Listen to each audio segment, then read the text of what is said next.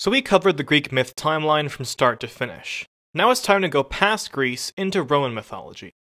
Now, Roman mythology, in a word, is uncreative. It's quite literally Greek mythology plus some other stories post-Trojan War. That's why I'm considering these Roman stories as just a continuation of the Greek mythology. So, Roman mythology starts with a dude named Aeneas. Aeneas is the son of Aphrodite, or for Rome, Venus, and lives in Troy. Aeneas' life gets turned upside down when Paris does his thing and starts the Trojan War. When Troy is burned, Aeneas rallies a team of men and oh so heroically runs away, setting sail across the Mediterranean. After 6 years of voyaging, he runs into Carthage in 1182, and meets the city's queen Dido, and they fall in love. And Aeneas decides to stay with Dido in Carthage. He only stays there for a little bit before Aphrodite Venus comes down and is like, "Hey, dude, there's a prophecy that you will found an empire in Italy that will become the greatest in the world. Yeah, how about you go do that?" So Aeneas thinks that founding an empire would be pretty neat and rallies his men and runs away again. Queen Dido, very distraught after the disappearance of her love, curses Aeneas and commits suicide. That curse condemns Rome to constantly fight Carthage in the much later Punic Wars. Aeneas reaches Italy and finds the local kingdom of the Latins. He meets the local king of the local kingdom, a dude named Latinus, and Latinus decides that Aeneas should marry his daughter Lavinia. But Lavinia is actually supposed to be married to another local king, so Aeneas kills that king, marries Lavinia, and after the death of Latinus becomes king of the Latins in 1180. Now, the land of the Latins, while it did have a king, was really a confederation of all the local cities. Aeneas founds the city of Lavinium, which becomes the home of the kings and the head of the confederation. However, Aeneas' descendants found another city named Alba Longa in 1151 BC, which soon becomes the next head of the confederation. Farther down Aeneas' descendants' line, we reach King Numitor. He was usurped by his brother Emilius, who kills Numitor's son and forces Numitor's daughter, Rhea Silvia, to become a Vestal Virgin, but keeps Numitor alive for some reason. As the name implies, a Vestal Virgin has to be celibate for 30 years. The idea was that Rhea Silvia couldn't have children and therefore no one could challenge Emilius for the throne. This does not work. Rhea Silvia actually encounters Ares, aka Mars, and Rhea Silvia has twin children. Emilius was like, "Oh no, now someone can challenge me for the throne, better kill those darn children before they kill me." But killing the children would risk the wrath of Ares Mars, so he throws them into the wilderness hoping they would die of natural causes.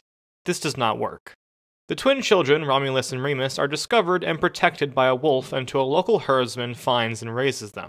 After realizing that their grandfather is supposed to be the king, they roll up to Alba Longa, kill Emilius, restore Numitor, and roll out.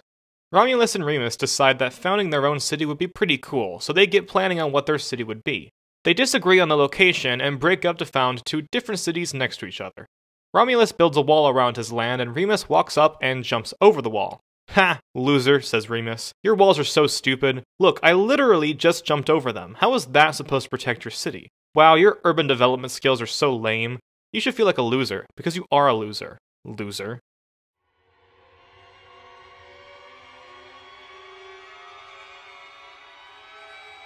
So, Remus dies and Romulus builds his city in 753 BC, now with better walls, and names it Rome. Rome becomes a pretty popular place and gets a decent number of new citizens. There's just one problem. There is literally no women in the city. Romulus ponders this conundrum and thinks on how he could possibly resolve it. Maybe he could encourage the immigration of large families that included unmarried daughters, or maybe he could organize diplomatic missions to marry off women from other cities, or maybe he can give women a level of independence to incite them to come voluntarily.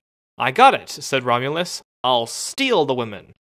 So he holds a super awesome party and invites the neighboring Sabine people.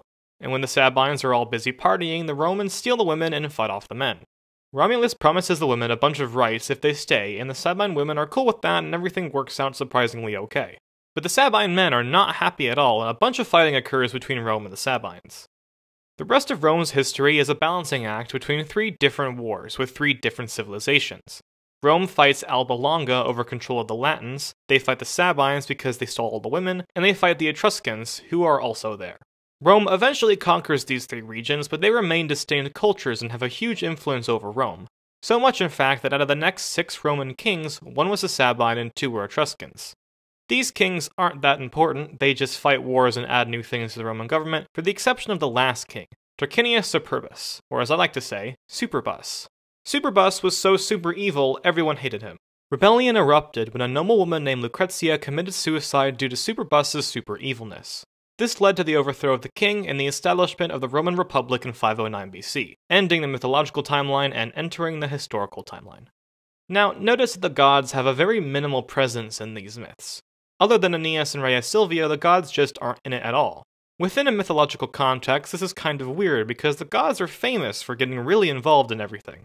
And it adds to the mystery of the last video where the gods supposedly abandoned Greece for an unknown reason. I thought that the gods left Greece so that they could go to Rome, but if they aren't in Rome either, then where did they go? It's an interesting situation. Now, since the Greco-Roman timeline has been taken from creation to historical, the basics of it are completed. Now an option is available. Stick with Greece and flesh out the timeline with more myths, or move to another culture.